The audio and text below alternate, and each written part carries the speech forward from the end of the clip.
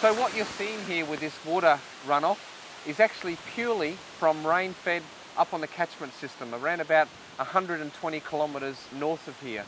All catchment, all rainwater.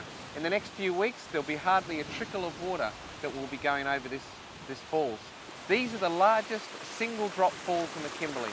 And as you can see, incredibly spectacular.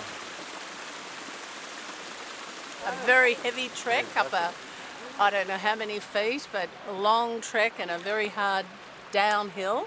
And now champagne and beautiful food. Today's been a fantastic day, but this is highlight. This is the highlight.